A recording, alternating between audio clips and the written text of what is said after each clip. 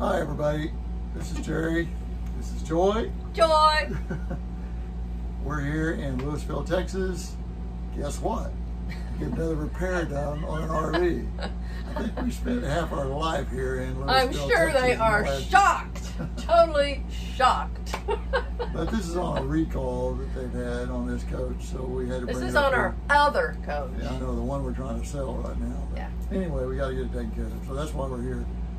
But today, this is just a shortened version of our usual Sunday devotion. Yeah, because we didn't just want to do nothing. We've missed so many Sundays. I know. And so Jerry has this new thing he likes to do with me in it. So I said, well, we can talk in the coach. Oh, look at what, although it doesn't seem to matter. Excuse us. Look at how good the light is. I see that. And we didn't turn it on. I see. Well, I didn't even notice that. We're so advanced. It seems to be It's okay. fine. I don't know how. It's fine. At least it's not blinding me. The light that's supposed to be shining on us is completely off.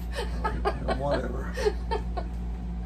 Okay, today I'm going to read our scripture, and then Joy's going to read hers out of the New International Version. This is out of the King James Version, but it's about, I'll read it to you. It's in chapter 13 of Hebrews, verses 5 and 6. Let your conversation be without covetousness,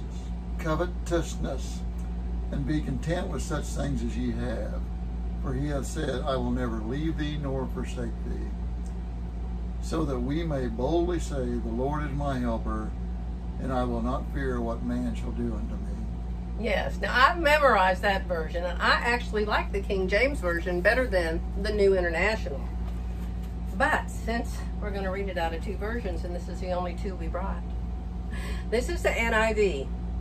Keep your lives free from the love of money and be content with what you have, because God has said. God has said. Now this is the part I really love. Never will I leave you, never will I forsake you. So we say with confidence, the Lord is my helper, I will not be afraid. What can man do to me? So how come we want to tell him that? Well, it's because it's true. You should not spend your entire life trying to earn money or to gather more money. You know, God has given you ways in order for him to bless you with finances. So that's what you've got to do to receive the finances. You don't have to toil your life away, groping all over the place, working yourself to death 7 days a week, trying to make money. God has provided that for you. Although you do have to work. You do have to work. There's another scripture about that. I know. Yeah, there is such thing as work. You do have to do that, but there is a difference between working 6 days a week, resting one, like God the Lord worked asked you 6 to days do. and rested one. Right, and then working 7 days a week, 12 hours a day, destroying your life, destroying your family, everything trying to else. make more and more and more and more money. And really what he's trying to say here is that if you turn yourself over to him, cast all your care upon him, then he cares for you and he will take care of all those cares. And you don't have to worry about it. And I realize there's something about things you got to be concerned about, you know, and you do need to do that. Right. You know? When we first got married, Jerry didn't own his own business yet. He was a pharmacist and he worked for a doctor in a clinic. And Jerry was the pharmacist in the, you know how you go see your doctor, then you go down the hall and get your prescriptions? Well, that was where he was. And so we got married and he said, I am going to buy a business. I've always wanted to own my own business. And I said, why are you crazy? I just want to work all week and Friday have my boss bring me a paycheck and then go home for the weekend. Jerry said, no. When you own your own business, you make more money. Didn't you? That's true. It is true. Nothing wrong with that. As long as you do it well. Right. You know, it will be. And he had college degree to do it. I had nothing. I never went to college. So I was a secretary for doctors and lawyers and Indian chiefs and everything else. So I told him, I said, okay, We can own our own business, but not going to work on Sundays. You have to promise me we won't work on Sundays. So, did you keep that promise? I did. Pretty much. We were closed on Saturdays and Sundays. I mean, you know. They always worked on Saturdays. But not in the pharmacy. Anyway, well, that kind of happened when we started the medical equipment business, I think. But it got so we worked every day. It was really pretty rough. But we always kept Sunday for going to church. So at least in the morning, we always went to church. And that's not even why we're here to tell you anything. No. The reason I'm here to tell you anything is because I haven't slept for 3 nights. 2 nights. One night I hardly slept at all. Joy needs this. The next night I didn't sleep at all. I was awake till 4 a.m.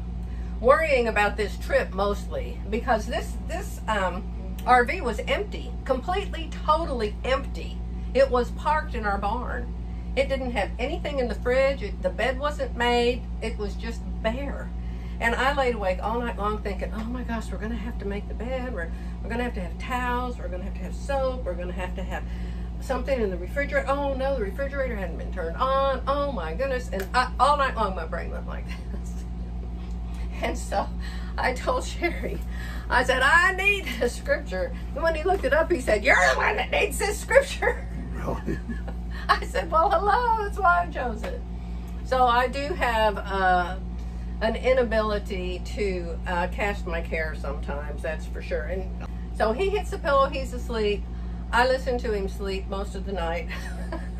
Well, I worry about everything. I know, it just boggles my mind. I mean, it's like, why do you worry about all this stuff? God is in control of all this stuff, you know. It gets taken care of. He worries too. I'll tell you an instance. I don't really worry. When we went to Missouri, we stayed at a park, an RV park there, with our new RV, our new old RV. Not this one. And the lawnmower man came around one morning and he threw a rock and hit the side of our Dutch Star.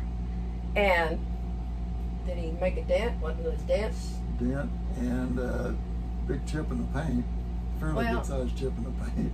I thought he was going to die over it. He was so upset.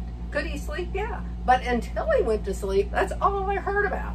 That's all I heard about. We should have told him not to mow the lawn. We shouldn't have let that happen. I can't believe it. So it's just, here's the deal.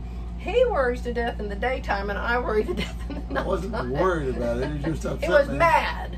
Yeah, because it costs a lot of money to fix a door like that. And I'm like, don't even fix it. So well, that's the difference between Joy and I. Joy and me. Or Joy and me, whatever. Yeah, I concern myself with stuff like that.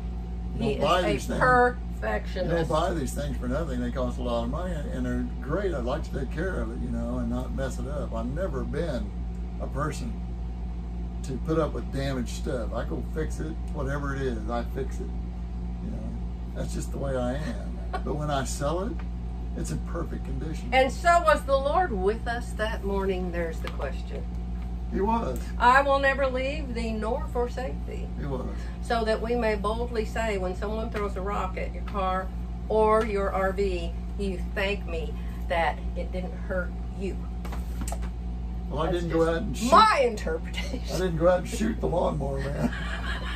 So, you know. You wanted to. I wanted to. Yeah.